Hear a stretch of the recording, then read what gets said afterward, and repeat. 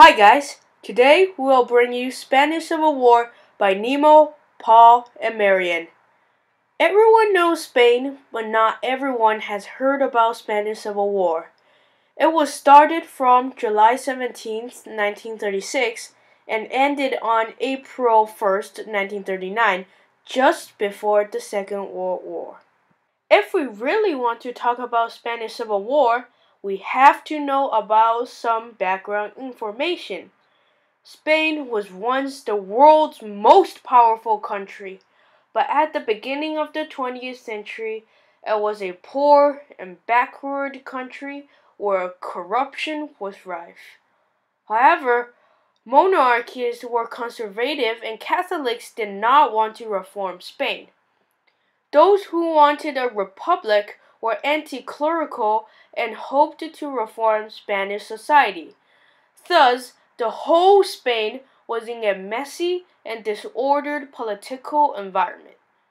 Three parties, including left, right, and monarchy, were intensely competing for the right to control the Spain. Additionally, the conflict between traditional elites, who were the Catholic Church, landowners, rich merchants, and the working class, who were workers, peasants, was becoming more and more severe. Every war starts with a difference of perspective and ideology. So does the Spanish Civil War. Under the messy political situation, they formed into two main different ideologies, which were represented by the left wing and the right wing, respectively. The left is also called Popular Front or Republicans. Their ideology was mainly about socialism. The right is also called the Nationalists. Their ideology was mainly about fascism. The left had help from the Soviet Union and the right had help from the Nazi Germany and fascist Italians. More specifically, the left's perspective and ideology were to destroy the traditional elites and middle classes in Spain. They wanted to build a republic controlled by a majority who were the workers or peasants. The right's perspective and ideology was to get rid of left government and install a right government. Now, let's go on with the plot of this war. Spanish Civil War's plot is pretty complicated, but don't worry, we made it clear for you. The exposition of the war was that left won the election due to the support from the workers and peasants who were the majority of the citizens, and they took the control in Republic in February 1936. After the left won, they did some changes to the country. They reduced the privilege of religion, which made the Catholic Church feel unrest. They also cut down the soldiers in armies and military schools, which caused the stress in military. In addition, they also changed the land ownerships, which meant the lands were no longer personal properties but belonged to the country. And this really enraged the landowners. Under such social unrest, in order to show their disobedience, the right wing assassinated Jose Castillo, who was a lieutenant in the left, on July 12, 1936. One day after, the left paid back. They assassinated Jose Calvo Sotelo, who was a right politician, and those caused the rebellion burst out from the right.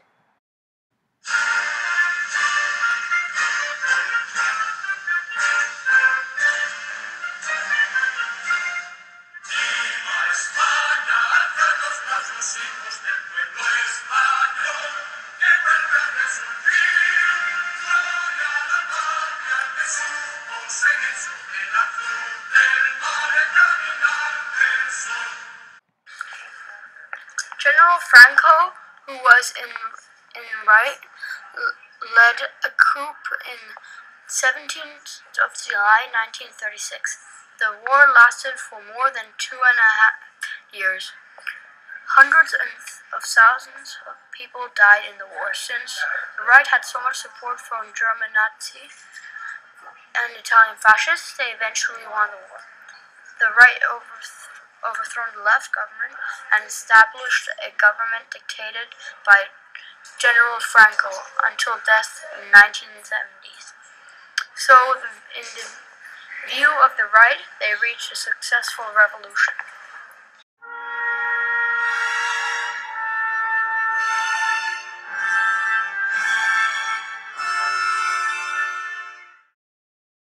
At that time, TV was not popular yet, and there were not so many social medias like we have today, like Twitter, Facebook, Instagram, and so on. But people still used the newspaper, radio, book, movie, leaflet, or flyers to expose the things that are going on and the effects of the war to the world. An example of the media covering this war was the film called The Spanish Earth, which premiered in 1937.